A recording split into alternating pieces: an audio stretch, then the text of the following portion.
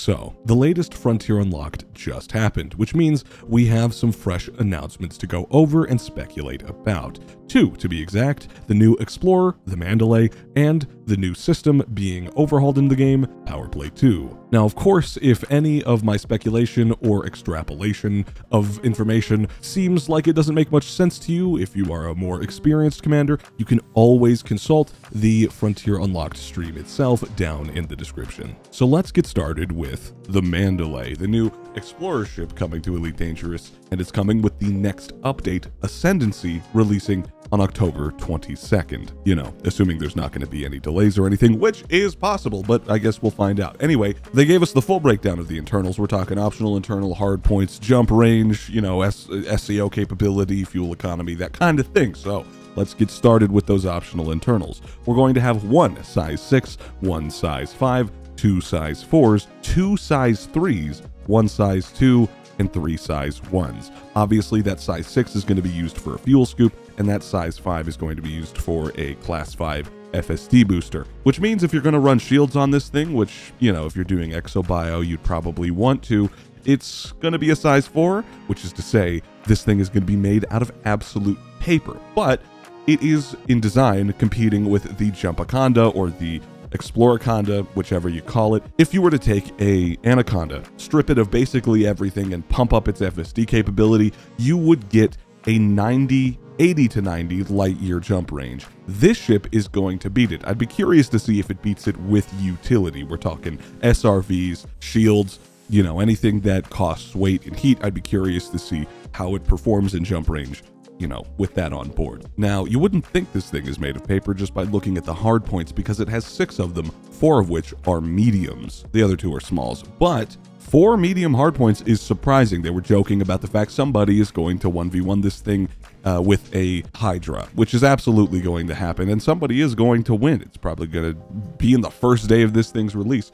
But the core internals are all size 5, except for the life support, which is size 4. It does not support fighter bays. You can put SRV bays in it, and of course it is tuned for SEO, although it will be the slowest of all of the ships in SEO, but the smoothest. Now, obviously, SEO is so fast, being the slowest SEO is still tons and tons and tons faster than flying manual. It will also be the most fuel efficient, which means if it does beat the Type 8 in SEO performance, as in like distance, this thing might be able to go 1,000,000 light seconds, maybe, because the Type 8, which is a Schrader, can get like 600,000 light seconds or something like that off of a single SEO, like a full fuel tank, admittedly, but, you know, considering the class 5 fuel scoop you're going to have on board, you can definitely manage that. This thing is going to be crazy, because if it gets 90 to even 100 light years in a jump, I'm going to start exploring again. It's been a long time since I've actually done any exploring. Man, I've been waiting for something that has utility that can go, you know, 80, 90, maybe, speculatively, 100 light years in a jump, which would be absolutely insane. Not sure about the utility mounts or anything like that, but overall, looking like a pretty cool ship. Now, do keep in mind that when it does release on October 22nd, it is coming out in early access, which means you can buy it for, I don't know, anywhere, I think it's around 10 to 15 USD, somewhere around there, 16 USD or something like that. If you don't want to do that, you can just wait a couple months and it'll come out free. So there you go, as long as you have Odyssey, of course.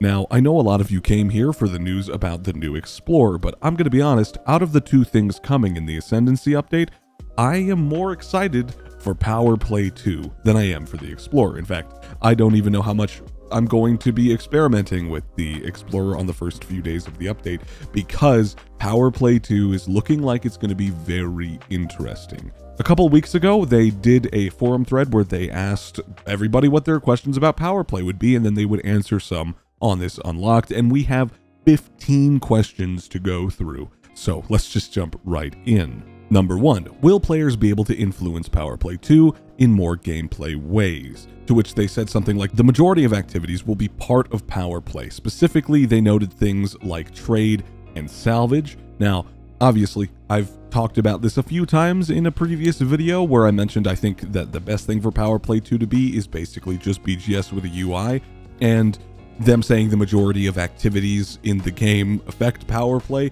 is a very good sign towards that, in my opinion. But either way, question 2, will on-foot activities play a larger role in Powerplay 2, which is yes. Odyssey missions will be a part of Powerplay 2 now. They noted specific things like uploading malware to an enemy settlement. Really good. I'm glad that's the case. Odyssey is a part of the BGS, so I'd imagine it would fit pretty well into Powerplay. Number 3, will it be open only? No, not on launch, but they are monitoring feedback on this, so if, you know, it's a complete disaster, I'm sure they'll look into it and change it. Number 4 is a question asking them to outline the transition between Powerplay and Powerplay 2. So players will be unpledged when Powerplay 2 launches, and internally, they'll be taking a snapshot of the galaxy to make sure that each of the powers retains about 99% of its current systems when we switch over to Powerplay 2, just to make sure it's not, you know, super jarring or anything like that. Number 5, will players be able to support multiple powers? And this is probably pretty obvious, but no. You can leave a power at any time, but when you do, you will lose your loyalty ranking. Number 6, will there be any changes to the crime and punishment system? This one was particularly interesting. They mentioned there is a few things they're going to add to the system. I don't know if by a few things they mean just this one thing, but I guess we'll find out. So power-specific security will now be present around nav beacons and starports in a power's given territory. In addition to the typical system security, they care more about power alignment, which means they may attack you if you're, quote, in the wrong place, which may add a very interesting dynamic to this. As far as I'm aware, this used to be the case in the original Powerplay, but doesn't really seem to happen anymore. I have no idea. I haven't really played Powerplay, so, you know, we'll see. Sounds interesting. Number 7, will current Powerplay gains be wiped on Powerplay 2's release? And they basically said yes without saying the word yes. You obviously wouldn't lose any modules you got previously, but you're going to need to redo your loyalty rank with them. Number 8, will there be new powers? The answer is yes. There will be one new power present when Powerplay 2 launches. It will be Nikado Kane, I think is the name, which will be an alliance power and placed somewhere in Edmund's unoccupied systems. That of course raises the questions of, do we get a new Powerplay module because of this? And also, don't worry, I will be getting into how you get to those modules as well later on. Number 9, will it be possible to completely knock out a power? And they said that there isn't an automatic system in place that just removes them from the game, but they will make the decisions on how they will be removed. I assume they'd want to have some leeway there for like Galnet articles and maybe a CG, so we'll see come the day that a power loses basically all of its presence. Number 10, will the ethos system linked to governments be changed? Now, I don't personally know much about this, so I'd love somebody in the comments to explain how this works to me because I don't really understand the answer. They will be removing the link between governments and powers, so you won't need to have a government that doesn't match your power in order to maintain control, like A's Link the Fall, they mentioned specifically. I assume this means, if you go into Imperial territory, you'll notice that almost all of them, if not all of them, are patronages, and that may no longer need to be the case in order to influence the system. But again, I'd love somebody to clarify that in the comments, somebody that's actually, played Powerplay. Number 11, how will the BGS impact Powerplay 2? Now, this question and the next one are very confusing to me, so let's get into it. So they answered it kind of like this. It isn't directly tied to Powerplay,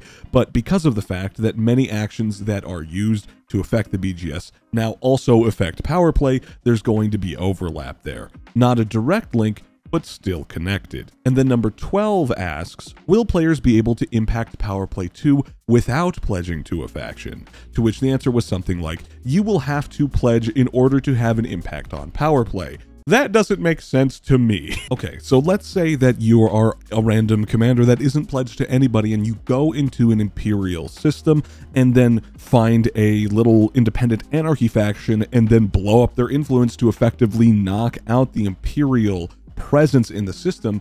How is Powerplay not going to react to that? I feel like Powerplay kind of has to react to that because you would have gotten rid of their presence in the station, or you would own the station instead of them. Powerplay, I assume, would react to that, and that doesn't really matter who you're pledged with. The influence changed, the BGS changed. So maybe Powerplay 2 runs differently than I thought. Again, anybody that's played Powerplay or maybe knows what this is supposed to mean would love your input. Number 13, will Powerplay 2 have more visible effects on the galaxy. Now, they went over this in a previous Frontier Unlocked that I made a video on, so if you would like to know more, the answer is basically yes. You can check out this video right here. Click on the iCard in the top right or whatever, yada, yada, yada. Number 14, will player effort be uncapped in Powerplay 2? And their answer was basically yes, and there will be no diminishing returns, which is, again, it kind of doesn't make a ton of sense to me because the BGS, unless they're changing that too, has diminishing returns. That's how they balance it for casual players. So if influence in a star system has diminishing returns, which basically means any negative influence you can impose on anybody else has diminishing returns, then how does that not affect Powerplay? Again, I don't know if I'm just over my head here and don't understand. Let me know, man. This is so confusing.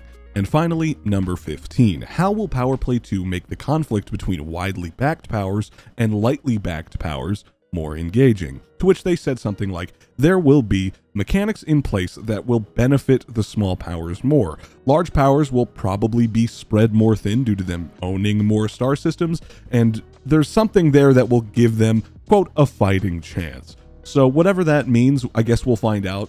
Maybe influence or something is worth more if you're smaller. We'll see. That basically just requires testing. Now, about those Powerplay modules, I have an extra note here that I actually heard watching other streamers and content creators that are partnered with Elite Dangerous, such as Brother Sabathius and Obsidian Ant.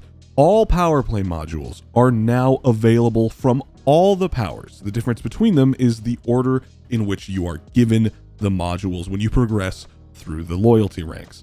This is actually an incredible change that I am so glad they did. I was worried about the Powerplay modules because at the end of the day, that's probably what most people are going to interact with Powerplay for. Although I would, if the system is any good at the end of the day, encourage trying it for what it is. This is great. This is a really good change. And overall, I'm really excited to see what Powerplay 2 brings to the table for Elite Dangerous. Like I said, I've talked about this before. I think that the biggest underutilized mechanic in Elite Dangerous is the background simulation. It is casual friendly. You can do it as a solo. There is so much gameplay there that's, you know, tying together all of these otherwise seemingly pretty disconnected gameplay loops. I dare say that if Powerplay 2 comes out and it is casual friendly enough and offers enough progression, raw progression, that would effectively be how many people would play Elite Dangerous. Powerplay 2 could be Elite Dangerous for a lot of people because it could be that thread that ties all of this stuff together. One of the hardest things about getting into Elite is going, what should I do next? What can I do next? How would I even get about doing it? And having a thread that ties all of the different gameplay loops together, and you know, you get what I mean. It would be really big for Elite, I think. So at the end of the day, that's all speculation. We have yet to see. October 22nd is the release of Powerplay 2 with the introduction of the Mandalay into early access, and a couple months after that, it will be released for free. If you're excited for the update, have any speculations, have any thoughts, let me know down in the comments. All right, that's all I got.